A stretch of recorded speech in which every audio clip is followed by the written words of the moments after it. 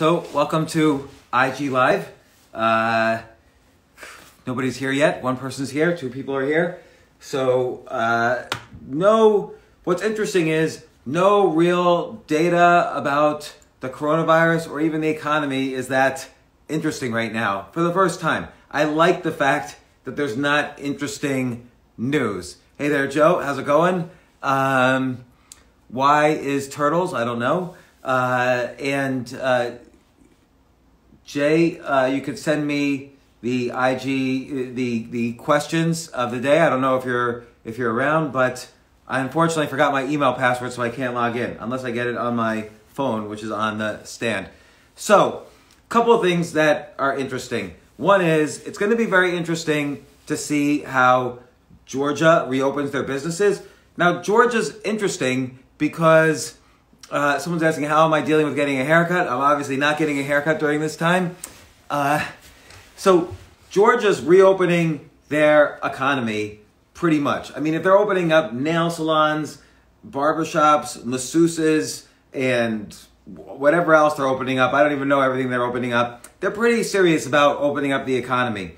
And so what's going on with Georgia? Everyone's kind of gleefully waiting to see. I feel like some people want deaths to go up in Georgia, and other people want, of course, the best to happen, which is if Georgia can successfully reopen their economy and there isn't a second wave all of a sudden of coronavirus or a spike in cases, then that is a good signal in the next few weeks. We'll know in like 10 to 20 days if Georgia is successful at reopening their economy, because then we'll see new hospitalizations if they're not successful, but we'll see hospitalizations down if they are successful.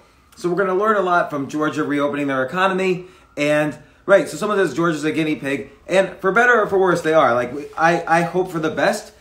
And I hope that they successfully open their economy. And maybe there's some additional cases, but it's very few. I don't expect that they're going to have no deaths. They probably will have some deaths related to opening the economy. That's natural. If you shut down the economy during flu season, there would be fewer deaths than if you had the economy open during flu season. I'm not comparing coronavirus to the flu. Coronavirus is probably more contagious, for instance. But, you know, the question is, Georgia is a state with 10 million people in it. Right now, there's about, 800 deaths in the state of Georgia.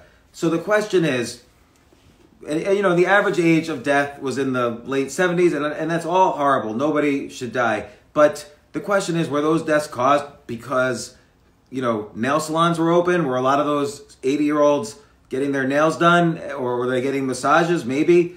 But it'll be interesting to see how much effect the economy has on more cases of coronavirus. So I'm not saying Georgia's doing the right thing or the wrong thing. They're definitely going against the guidelines established by the White House. And I feel like, again, some people are thinking like, oh, now we'll see that all these people are wrong and that the economy should stay shut down because there's going to be all these more deaths. And I don't know if people should be happy about more deaths just to prove a point. I'm hoping for the best for Georgia and that they reopen their economy and there's no new deaths. There'll probably be some related to the opening of the economy, but not that many. Again, Georgia is a state with 10 million people. This virus has been in the U.S. now for 4 months, and Georgia, in that time, out of those 10 million people, Georgia has had around 800 deaths. I think it's about 850 deaths. And, with 853 deaths, that's less than 1% of 1% of the population of Georgia. And I don't know how many cases there are. Maybe there's like 20,000 cases. Again, that's 2%. That's 20% of 1%. It's 0.2% of the population of Georgia has come down with coronavirus, at least to the point where they got tested and they had severe symptoms and so on. So it's an inconsequential amount, just statistically, in terms of shutting down, a multi-billion dollar, tens of billions of dollar economy. And again, don't forget, for every percent the economy loses, there are also deaths. There are also fatalities. There's so much evidence coming up right now that child abuse is up, domestic violence, and so on. So we'll see. Georgia's like in a little experiment to see if you can just reopen the economy. And it'll be interesting because people need to make a living. Like, right now, the U.S., the Congress just passed another stimulus bill with another, $450 billion. Some of that is going to go to small businesses. To be honest, I'm going to tell you what I see. I don't know of a single small business that actually got loans the last time. I heard from people who said they were getting loans, and so I thought they got. But when I made some calls last night, nobody I knew actually got a small business loan. All these owners of small businesses didn't get any of the $350 billion that were allocated to small businesses. And now we hear stories about Shake Shack, Ruth's Chris Steakhouse. They got 10 million, 30 million, and they're returning the checks. But how many of these big business? I think there was something like 70 huge public corporations, like their stocks are traded on the stock market, got loans in the Small Business Payment Protection Program. And actually none of the restaurants or stores I know here in New York City got any loans at all. So if you know of anybody who got a loan, let me know, because I don't know anybody who got a loan. And I think that's a shame. Like, the entire purpose of this loan package was to help out the workers. And now in this new package, they say they're going to help out the workers, but it looks like, $20 billion is earmarked for, making surgical gowns, $10 billion is earmarked for testing. Couldn't they have put that in a separate package and we could have just focused on the people who are starving? Like, the average restaurant has 16 days of cash in the bank. That means every single restaurant in the country, pretty much, except for these big chains, they're already out of business. I live in New York City, and I just saw this restaurant, Cafe 86, that I always used to order delivery from, the stores for rent.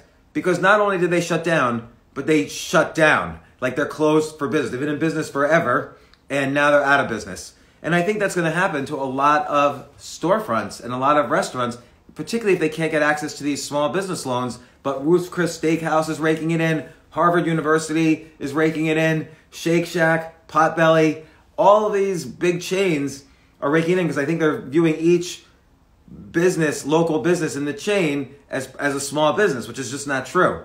So, hold on a second. Art Spiegelman, that couldn't be the real Art Spiegelman, is it? So, if it is, shout yourself out. If that's the real Art Spiegelman, author of one of my favorite graphic novels, Mouse, but I don't think it's you. But here's another thing. I noticed Abigail Disney, she's the granddaughter of Walt Disney. Abigail Disney was just saying how it's a shame that Disney furloughed 43,000 employees. And I agree, that is a shame. But, all these companies, they have to be able to, just in case the economy truly collapses after it reopens, which is a possibility, all these companies have to make sure they can stay in business during this time so they can rehire people, so that they can stay in business, so that they can continue doing all the things that, make profits and pay people. So Disney furloughed 43,000 employees. Presumably many of those employees are getting unemployment insurance, which means they're probably going to make in California, someone on unemployment insurance, they furloughed a lot of their employees at the Disney parks. So unemployment insurance is, with the extra $600 from the stimulus package, that's going to pay them as much as their salary would have paid them. So I don't blame Disney for furloughing employees. Their employees are going to be taken care of by unemployment insurance. But what's funny to me is Abigail Disney, who's worth probably over $1 billion, is complaining about, these Disney employees being furloughed. Why doesn't she take some of her money? And she has a charity set aside to donate money to stop poverty in New York. First off, I don't see anybody in New York City helped by her money. There's homeless people on the street. New York City apartments are ridiculous. Like, nobody can afford to live here. And what's Abigail Disney doing? She's not donating any of the money that she's supposedly donating. And she's saying 43,000 Disney employees furloughed. She calls that insane. The chairman of Disney has voluntarily taken a $0 salary. She was complaining about his multi-million-dollar salary last year. She's worth over $1 billion. She's never worked a day in her life. What are you talking about people's salaries for? Get a job or donate. Why don't you and your family's worth $4 or $5 billion. You can easily take care of a month's worth of salaries of Disney employees if you care so much about them being furloughed. So all this stuff, and then she's calling for a wealth tax, which is fine because she's got all her money in a charitable trust. So she's not going to be taxed. Anybody who's already wealthy is not going to be taxed by a wealth tax. Trust me when I say, if someone's a billionaire, their $1 billion is not sitting in a checking account. Their $1 billion is hidden through 3 or 4 legal layers of trusts and other companies and blah, blah. No one is taxing Abigail Disney. But here's the thing. Also, Walt Disney himself, in 1923, Walt Disney, the first version of the Disney Film Company, went bankrupt in 1923. And Walt Disney had to fire all his employees. He had to borrow money from his parents and I think his brother, and he almost immediately restarted the Disney Corporation. He created Mickey Mouse and Donald Duck and all these things. And then you know what made Walt Disney his first $1 million? This is when he knew Disney was going to be a success. It was right in the middle of the Great Depression. I think it was 1937. And what happened? Someone came to him with an idea. Hey, why don't we make a watch? This guy made watches. Why don't I put Mickey Mouse on the center of a watch? So Walt Disney said, what the hell, I'll do it. Give me a cut of each watch. He made millions of dollars from the Mickey Mouse watch. That's the first time that Walt Disney made money. He was in business for 17 years before his business finally went over the hump. And it didn't go over the hump because of an amusement park or a movie or a TV show or even he used to make ads. He used to put his cartoon characters in ads. The Walt Disney Company succeeded because the Mickey Mouse watch was its first big hit. And in order for it to succeed, he had to go bankrupt first, fire his employees, borrow money, start up again, be really persistent, keep working, and then finally someone came to him with an idea sex, let's merge watches with these characters you're creating, Mickey Mouse, boom, became a huge hit, and that's how he was successful. And so right now, again, Abigail Disney didn't go through that. She didn't go through the 17 years of pain of generating the first pieces of the wealth that she lives off of. And now she's saying, the chairman of Disney, who makes a salary of $0 since the pandemic shut things down, he's furloughed all the park employees because the parks are closed, and it's better for these employees to get the unemployment insurance. She's screaming that this is not fair. She's worth billions of dollars. Just take care of it yourself if you think. So anyway, I'm just a little tired of there's just nonstop hypocrisy.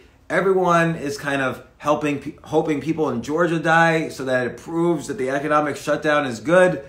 I'm not hoping for that. I think it'll be really interesting to see what happens. People like Abigail Disney don't understand what's happening with these furloughed employees, how they're now accessible to unemployment insurance that's paying them more than they were making. So Abigail, unless you're going to pay them unemployment insurance, stop talking.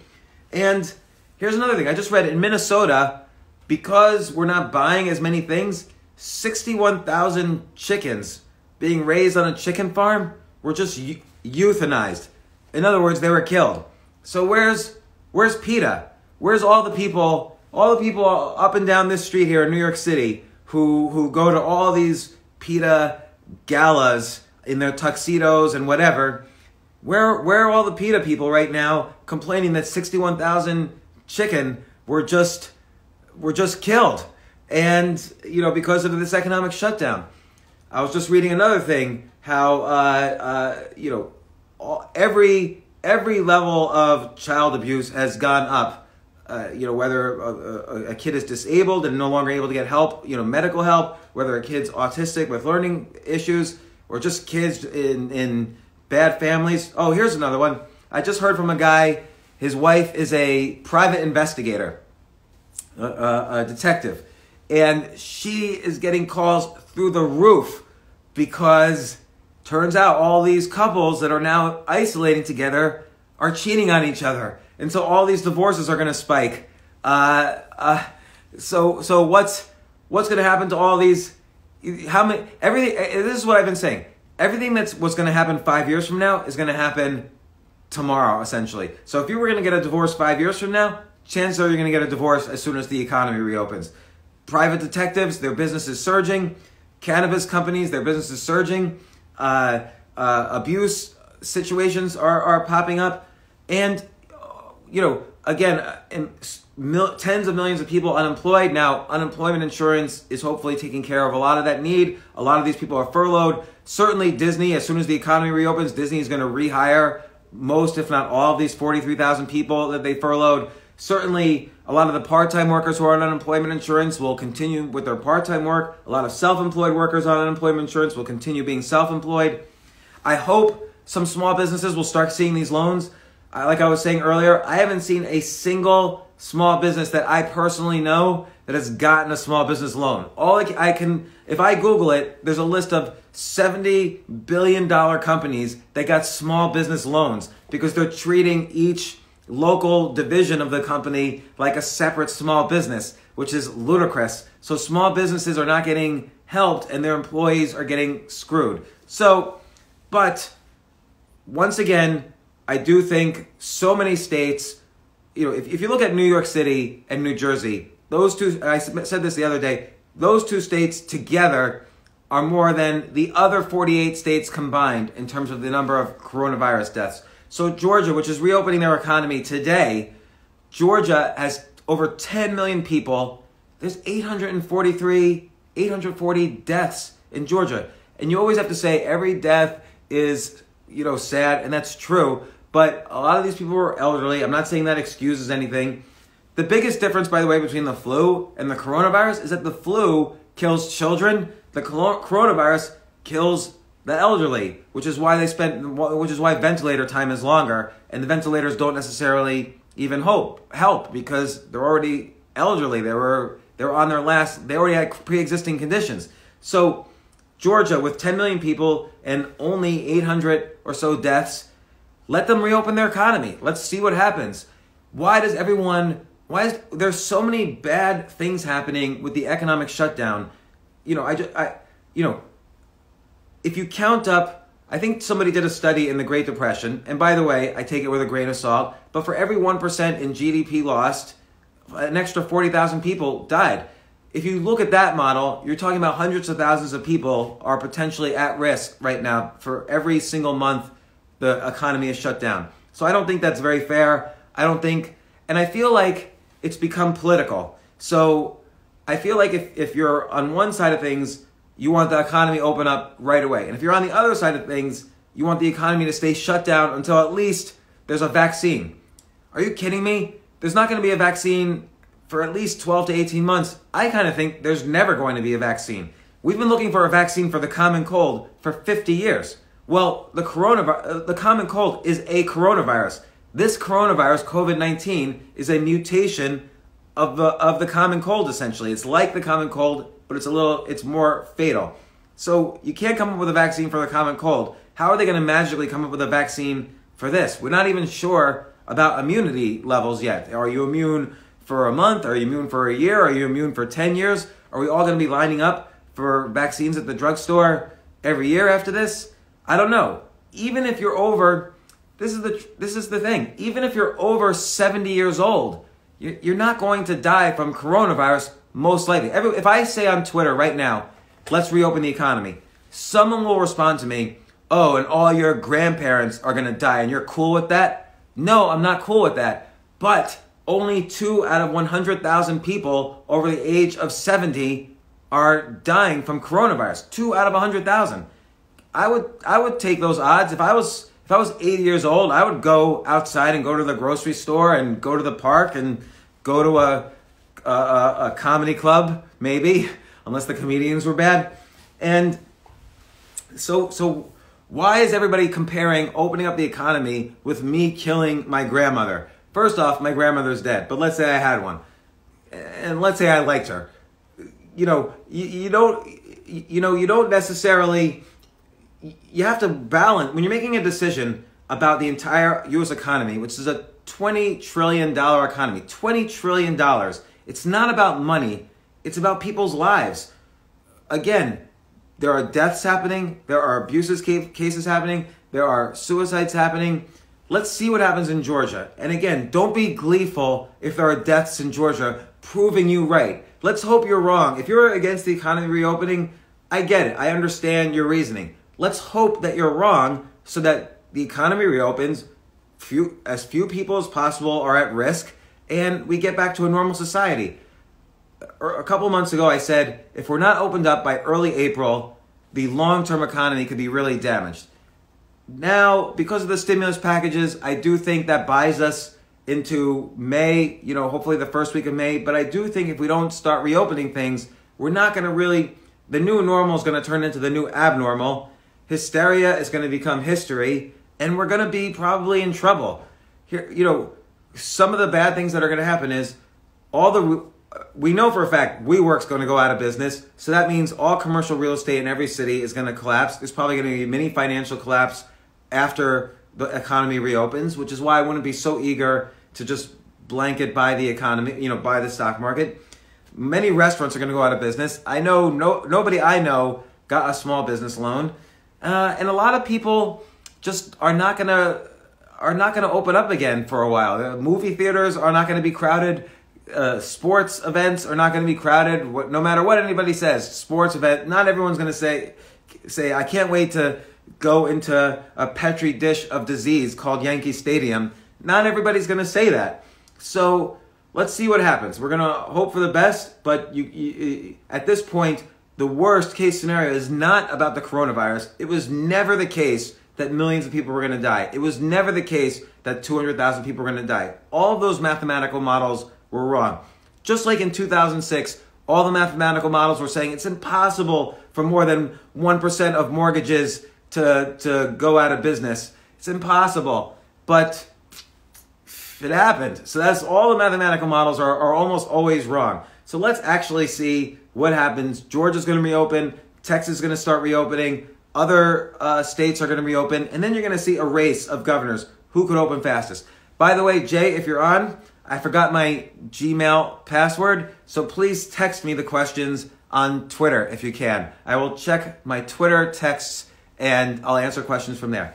But while I've been here, I've been thinking of book ideas that you could do in less than 30 days. Let's say you're going to stay home for the next 30 days. I have an idea for you that everybody could do, and everybody could do the exact same idea, but you will write completely different books using the exact same technique. You'll be able to write this book in 30 days, and you'll be able to publish it within 30 days. And just a little story. One time when I guess it was Prince William and Kate had a baby, George, I decided just for the fun of it, I'm going to write an entire book in a weekend and publish it. I'm going to start on Friday, publish it on Amazon, self-publish it on Amazon by Sunday, and it's going to be published. And so I wrote their kid's name, Prince William's kid's name was George, Prince George. And so I wrote the autobiography of Prince George. And he was 3 days old at the time. And so I wrote the autobiography written in his voice of a 3-day-old baby. And it's on Amazon. Let me see if that's the exact title. I don't know how old he is now. And I wrote it under a pseudonym, so no one would suspect it's me. Yeah, I wrote the autobiography of Prince George Alexander Louis Windsor. And it's the autobiography at the age of 3 days old. And it's by, the author is George Alexander Louis Windsor, Prince George, but with a foreword by John Kenneth Rowling, a.k.a. J.K. Rowling. So the book has actually, I didn't even know this, has 10 ratings. It's got 5 reviews, including at least one 1-star review. And here's a 3-star review. Not bad for a 3-day-old baby. This is perhaps not the most insightful autobiography ever written, but it's not bad considering it was written by a baby who was only 3 days old. I think I didn't fool her, but let's see. 1 star. Suggestions. So there's a 1-star review by someone who I think is from England because he wrote on the review, rubbish. Suggestions in this book are crude and ludicrous. I would not recommend it to anyone, even if I thought it was a freebie. So, and here's another one. Written in the UK. 1 star. Absolute rubbish. Well, You can't win them all. I wrote it in just 3 days. But it did get four reviews that were either 5-star or 4-star. So, not so bad. And wrote it and published it in 3 days. So here's my idea. Everybody loves books about habits. So as an example, if you think of James Clear, he's written an excellent book called Atomic Habits, and it's been on the bestseller list. He's doing a real good job. Another friend of mine, Cal Newport, has written about study habits. He wrote a book called Deep Work, which has done really well. So people love books about improving habits and getting new habits. So keep that in mind, the word habits. Now, there are websites out there with, someone asked, on the autobiography of Prince George, how many sales? That's a good question. I think it was about 150 sales, and not a lot, but 150 for a book I did in a weekend, and its length is only 31 pages. So on Amazon, you're not limited. You don't have to write a 250-page book. You can write a 30-page book. That will sell. Sometimes the 30-page books sell better than the 500-page books. And you just have to ask my good friend Kamal Ravikant, who might even be on this IG Live. He wrote a book in 2011 or 2012. Love your life. Love yourself love yourself like your life depends on it. And he sold like 1 million books. And it's about. Whoops. Oh, I almost dropped the phone because I'm talking so loud. My sound waves. Are you there? All right. So I almost dropped the whole phone. Good thing I caught it. Kamal Ravikant wrote a book. It's like 20 or 30 pages long. He sold like 1 million copies. So page length doesn't matter if you self-publish on Amazon. But here's my idea. Keep in mind the word habits. Now, think of your favorite hobby. So do you like golf? Do you like watching TV? Do you like other sports? Do you like other games? Do you like cooking?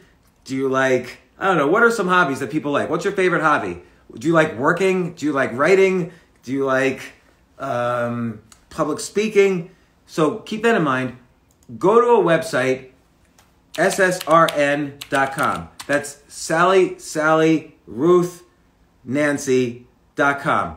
And looks like they changed the design, but tomorrow's research today. So on SSRN, it says they have 925,389 research papers from 475,000 researchers in more than 50 disciplines. So let's say I type in, and I don't even know what's going to happen. Maybe nothing will happen. But let's say I type in habits about golf. Okay, I don't play golf. I don't give a shit about golf. But what if I loved golf and I wanted to write a book about how to build up good habits for golf? So I go to ssrn.com. I type in habits and golf. And there's not a lot of answers for that one, actually. So I'll do another search. So how do I build habits for golf? And so there's all these websites, how to create better golf habits, 7 habits of successful golfers, 3 essentials for creating a golf habit. And let's say I get a little bit more specific. Let's say I say, what if I want to build leg strength in golf? Okay, now it starts to be, I'm starting to get to some academic research about proven research studies for boosting leg strength among golfers. And by the way, if you play golf, then one of the most important things you need to do, what Tiger Woods did that nobody else did, was he exercised his legs more than any other golfer. So you start finding the academic research, go to ssrn.com, go to other research sites, and type in habits, type in your subject, and you'll see all sorts of research papers. I'm determined to find one. Let's say I'm just going to type in habits in general into SSRN, and let's see what happens. Habits. Okay, so here's a research paper done at the University of Virginia. What makes entrepreneurs entrepreneurial? And here's another one. Punctuality, a key cultural trait at MIT. Here's one, the 5 C's of credit in the lending industry. The perils of social reading. So all these are habits relating, or here's one, the Legal Writer's Checklist Manifesto. So all of these are habits about entrepreneurship or other things relating to entrepreneurship. So let's say you want to write a book, the 30 must-have habits for entrepreneurs. Take a different research paper a day. It's in all this scientific jargon with all this math.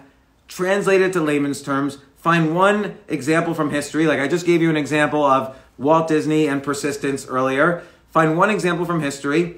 Write one habit a day and one example and quote one research paper. In 30 days, you'll have 30 chapters with 30 great case studies and 30 great proven research examples. And now you have a book. How do you get a cover? You go to 99designs.com. You pay $100 for someone to make a cover for you. And now you can upload it to Amazon. You could self-publish it. And then your book, by you, the 30 most important habits for entrepreneurs. Or you could call it the 1 month entrepreneur, a new habit a day for 30 days, whatever you want to call it. You could publish your book in a month and it's easy. That's all you have to do.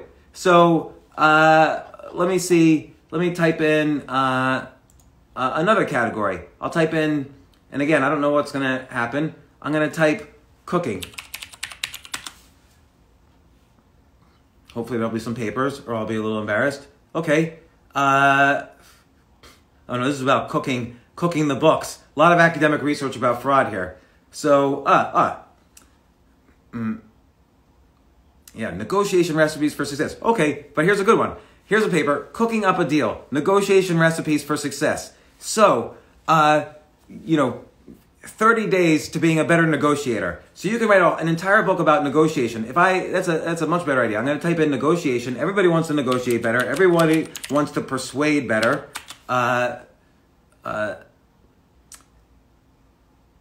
Yeah, so negotiation via email. The importance of communication skills in negotiation. So that's a paper from Australia. The negotiation via email is from Creighton University Graduate School.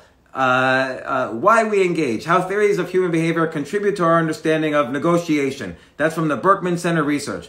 Negotiating cloud contracts. That's from Queen Mary School. What do people value when they negotiate? MIT. So there's all these research papers about SSRN. There's all these research papers about negotiation at ssrn.com. Again, they're all about something different. They're all heavily academic. Like this one's MIT, this one's some graduate school, this one's the University of Cambridge. So there's all these high-level scientific research done on the best habits and ways to negotiate and persuade. And take 30, break each research paper down into layman terms, like a couple paragraphs, just 1 page, 2 pages. This is what this paper says about negotiation. And it's from this MIT research. They did this study. This is what happened. This is what it means. This is the actionable takeaway. And then do a case study from real life, either from your own personal life or research a situation where it might have happened in real life. Like again, take an example from Thomas Edison. Take an example from Dr. Seuss. Dr. Seuss had to negotiate how many words, because Dr. Seuss was writing children's books. He had to negotiate exactly how many words of vocabulary he was going to use per book.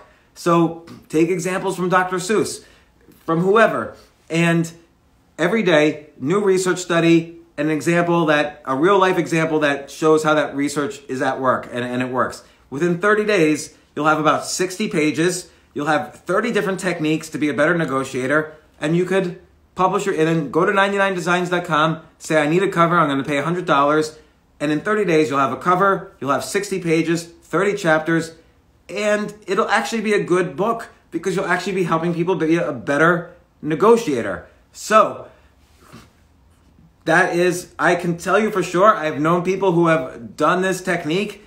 I know one guy who's written over 100 books, and he's written so many books, he's had to use 4 or 5 different names, maybe more. And each book doesn't make a lot of money, but on average, his books make about $500 a month per book, right? So $500 per month per book, and it took him a couple years, but he wrote 100 books. Okay, he wrote 2 or 3 books a month, by the way. So over a year or so, he wrote 100 books, and so now 100 times 500 is $50,000. He's making and I'm not even joking around, he's making $50,000 a month. This was 2 years ago when I last spoke to him. He was making $50,000 a month from just an average of $500 a book per month. And he was just sitting there. Amazon would send him a check once a month. And he's still writing books. He writes books about habits. He writes books about negotiation. He writes books about entrepreneurship. He writes books about cleaning your house. I'm going to type in, and you know what? I'm using SSRN, SallyRuthNancy.com. But there are other sites like this. This one has 1 million research papers from 500,000 scientists. I'm going to write, what's another thing I should type in? Let's call it, I don't know, there's negotiation. What about persuasion? Which is a little bit different than negotiation. Here we go. The minimum persuasive effects of campaign contact in elections. Okay, and that's from Stanford. Social media, political polarization, and political disinformation. A review of the scientific literature. So it's from NYU. The psychology of malware warnings. Oh, that's fascinating. Malware warnings are usually scams. Why are they persuading you to click certain buttons? That's probably fascinating research. Visual analysis of images in brand culture. So that's probably that comes from the Rochester Institute of Technology. What is visual analysis of images in brand culture? It probably means when you look at a logo or an advertisement, where do your eyes focus on? Do they focus on the pretty girl? Do they focus on the product? Do they focus on the language? What words stand out? So this is how you persuade people using visual imagery. So think of, here, let's find another one. How to Post-it note persuasion, a sticky influence. And that's in the Journal of Consumer Psychology. The authors from Sam Houston State University. Scam compliance and the psychology of persuasion. That's from the University of Exeter. Media and political persuasion from the American Economic Review, and on and on. So again, you can write every day, take a research paper, translate it to layman's language, just in a couple paragraphs, say, oh, there was this research done, here's what they concluded, here's your actionable takeaway, and then do a real life case study from either your life or from history, and boom, in 30 days, you have 30 chapters, maybe 60 pages. You have a cover you'll get from 99designs.com, and now you have a book on persuasion. So that is my 30-day book tutorial. I have if you like this, if you like these book challenges, tweet out that you like it, and I will do another one tomorrow. I can probably do one every day of this week and next, another 30-day book challenge. And again, why is this interesting? Well, a lot of people like to write books, but they just never realized, oh, I don't need an agent. I don't need a publisher. I don't need an editor. I don't need a bookstore. I can just, and I don't need to write 250 pages, which, trust me, is painful to write. Write a 30-page book. Write a 60-page book. I just gave you a technique for writing a 60-page book in 30 days. You can write this book on if you take a train to work, write this book on a train to work. So I have one friend, David Levine. He's a co-writer on, he's the co-writer on Billions, one of the writers of the TV show Billions. So David Levine used to take the train from, I guess, Connecticut into New York City every day for his work. And he was just so disgusted with himself. Everybody was sleeping and he was reading the paper. He said, I'm going to use this. I'm going to write a page a day. Well, in a year, he wrote his first mystery novel, and he's got a whole mystery novel series now that's published by a mainstream publisher and is in the bookstores. So if you just write a small page or two a day using this technique I outlined, the SSRN technique, but there are other sites other than just SSRN, you'll have a book in 30 days, and you'll be able to upload it to Amazon. So I'll have another one tomorrow, but let me see if Jay has sent the messages. He has. Thank you, Jay. So do you think it's naive to start a business at this time? No. I think it's probably naive to launch a business. Like, I wouldn't open up a pizza restaurant today because there's an economic shutdown. But start thinking about businesses you can start and start doing the groundwork. So I have an idea for a game. It's similar to the Cards Against Humanity game. And I've been working on what all the parts and components of the game are and what the design is. And, I've been studying how I want to launch this on Kickstarter. So now is the best time to think about launching a business, because here's what's going to happen. When the economy reopens, people are still going to want to stay home. And a lot of people are still going to do social isolation. So figure out what businesses are going to do well. So book sales, Amazon announced book sales are up 700%. Well, using this technique I just told you, you could start writing 10, 20, you'll have 30 books. Using this technique I told you, you could write 30 books in the next 2 years, right? And so if each book, again, makes $500 a book on average per month, which is not a lot, you'll make $15,000 a month. That's a good business. Why don't you write a book that takes all the classics and all the main SAT essays about those classics, and you write the answers to all those SAT essays, and boom, you have a book for each classic book. So here's a great question. If we self-publish, can we sell it to a publisher later? Yes. A great example, I gave you the example earlier of Kamal Ravikant's book, Love Yourself Like Your Life Depends on It. He self-published that in 2011 or 2012. He published that with Harper. I actually forget who his publisher was, but a real big publisher. He just published it. I think William Morrow maybe, or maybe it was HarperCollins. He just published it as a regularly published book. Will the second wave come during the flu season and be worse? Who knows? When flu season comes, do you isolate yourself? No, you just hope that you don't get the flu. And if someone is coughing, you stay away from them. And if you start having symptoms, you stay home. Do the same thing with coronavirus. Don't forget, a very small percentage of the population, flu-like percentages came down and then had severe symptoms and died from coronavirus as the flu. There's a big difference between coronavirus and the flu. The flu affects children more. Coronavirus affects elderly people more. So take into consideration the differences. But there is going to be a second wave probably, or who knows. But you can't stop. You can't just shut down life. This is not the Spanish flu. This is not smallpox. So when smallpox, so the Europeans had kind of a weird herd immunity to smallpox. They weren't completely immune, but they were a little bit immune. So they were able to, when they came over to what became known as North America, the Americas, for the first few years, they brought, their biggest export was smallpox. The problem with smallpox is everyone got it. Like all of the Native Americans got it. You know, there was 60 million Native Americans in North America when the Europeans were here, or when the Europeans first got here. 60 million Native Americans. 50 million died almost immediately from diseases like smallpox and the plague. They brought the plague with them. Nobody wants the plague. This coronavirus is not the plague. All right, the plague would make you have these huge blisters that would grow to the size of melons all over your body, and then they would burst and you would bleed to death. This is not the plague. That was a bad pandemic. We don't have the plague right now. Smallpox has been eradicated. Even the measles has been eradicated. James, I'm a 37-year-old divorce attorney. I want to change careers. I'm the primary breadwinner with an 18-month-old daughter. No time for side hustles. Advice? Thanks for everything you do. Well, that's a good question. So you're a divorce attorney and you're the primary breadwinner. No time for side hustles. I get it. So that means I understand. So you're at work all day being a lawyer, and now you'd like to change careers.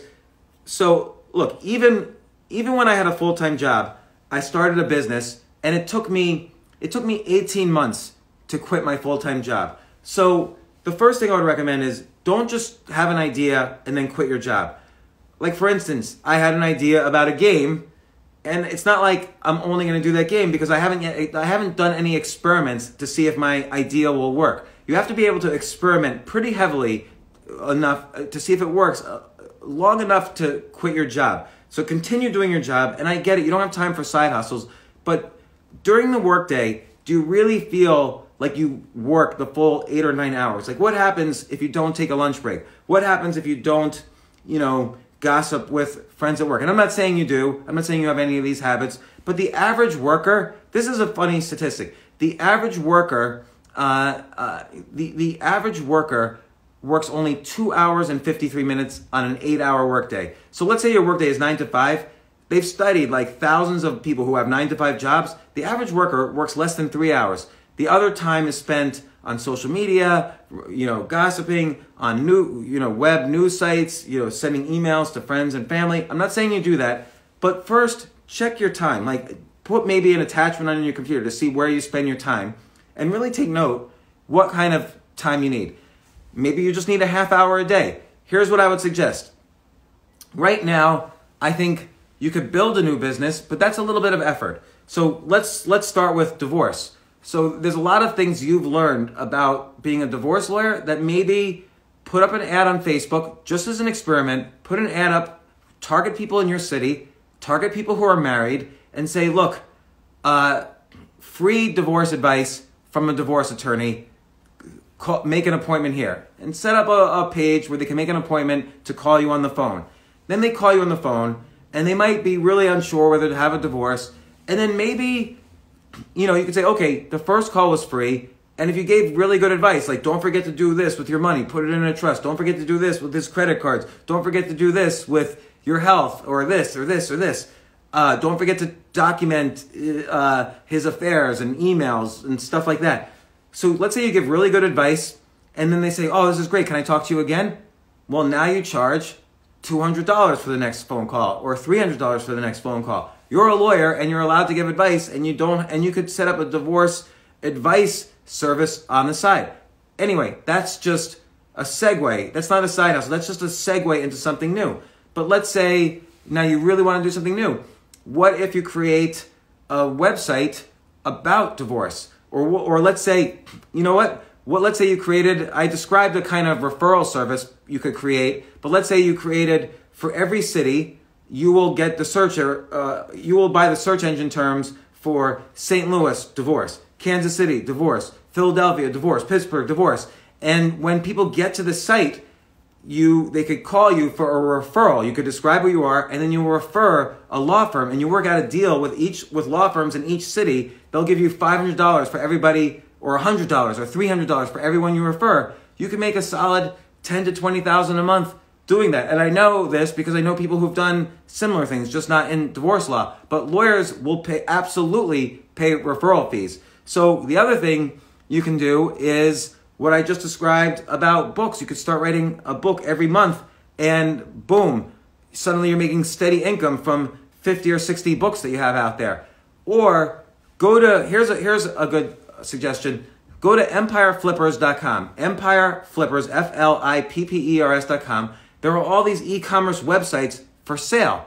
Usually they're for sale for really low prices. Well, buy one of those sites and improve it. See what site resonates with you. Let's say you're really into cooking, and there's an e-commerce website about cooking, and you have ideas about how to improve it. Let's say they don't have a mobile app, and you think, oh, I can make a mobile app. Let's say they don't take affiliate fees by referring people to grocery stores for ingredients. Well, I could put in affiliate fees. So you come with all these ways to improve the profits on that site, and you buy the site. A lot of these sites are available for very cheap. And I have a podcast coming out on Monday which describes how you could buy a business for super cheap, even zero. So it's almost better to buy an existing business than to start one. But I just gave you 2 ideas for either starting one or buying an existing one, plus the book idea. I'll have more ideas as we go along. Will people move out of the big cities and relocate to the exurbs? Yes, absolutely. I'm even thinking of moving out of New York City. I'm even thinking of moving out of New York City further away than the suburbs or whatever. So I don't know. New York City was locked down. I mean, there was somebody arrested yesterday in Central Park who had kids with them. So New York, de Blasio will put up a phone number. If you see someone breaking social distancing, take their photo and send the image to this phone number. He got all sorts of images he got all these dick pics to that phone number and all these Hitler images. So it didn't really work out that well, but whatever.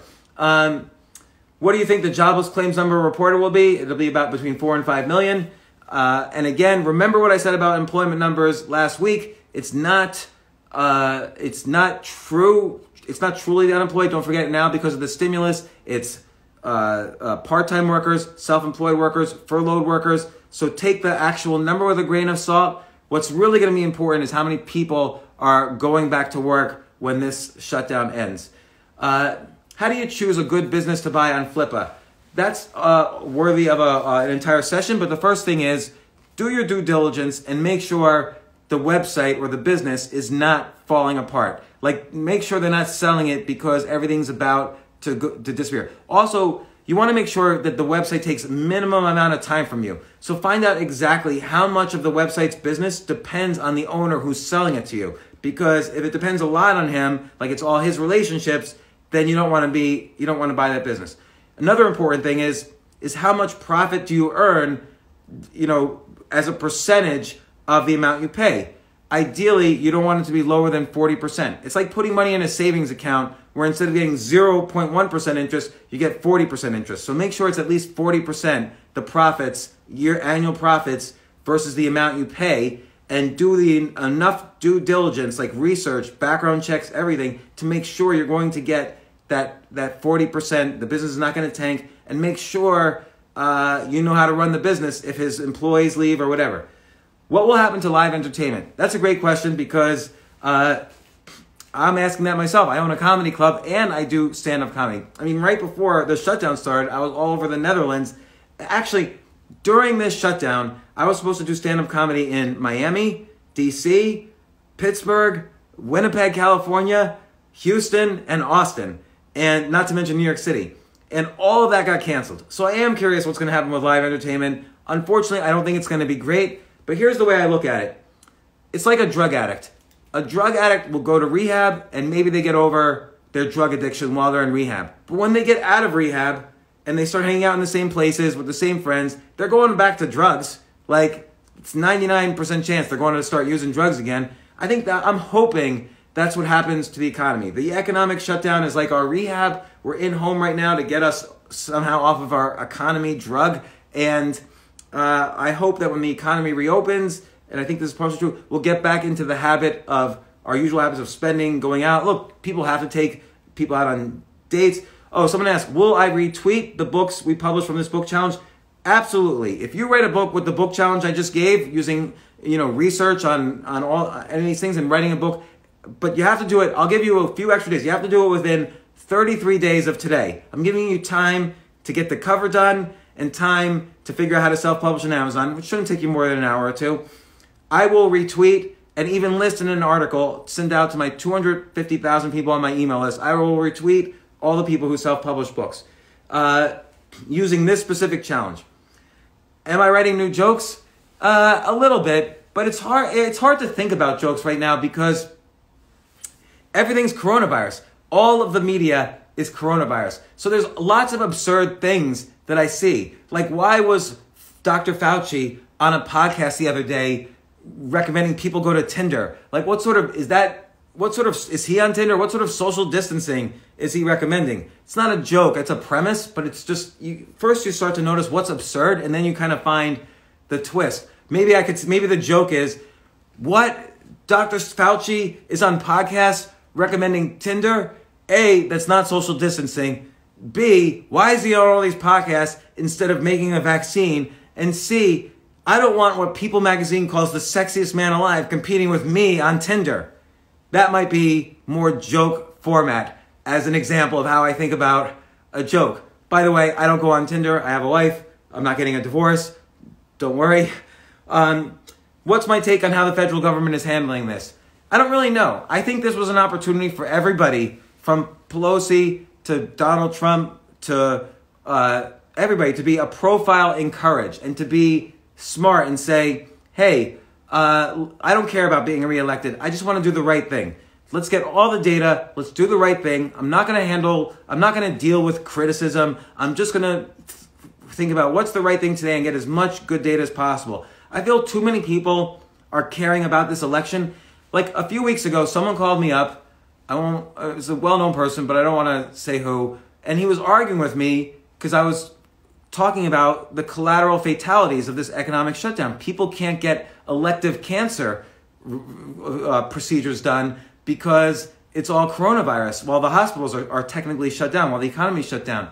And he even said to me, the important thing is this next election is about Trump versus no Trump. And I'm like, okay, I get it, but is that why you're against reopening the economy, which is hurting 300 million people? Is that the whole basis of your opinion? I mean, your whole reason you called me was not about the actual health of people or even about the economy. You just want people to suffer so that somebody is either elected or not elected. Like, enough with, I hope there's no more political parties after this. You know, the people who created the Constitution, they didn't want political parties. There's no political parties mentioned in the Constitution. It just became a shortcut for people to know who to vote for. Oh, I'm a Democrat, or I'm a Republican, or I'm a Federalist, or whatever. It became this weird shortcut that started pretty early on, but there was no reason for political parties. It's not law that there should be political parties. Advice on publishing via pseudonym on like a fake name on Amazon. Use your real name, I used a pseudonym for that. I told you about my classic novel that I wrote in 3 days, the autobiography of Prince George Alexander Louis Windsor, which was the prince when he was 3 days old. I told you about that, and I used a pseudonym because I was a little embarrassed about the quality of it, but maybe I should even have put it in my name.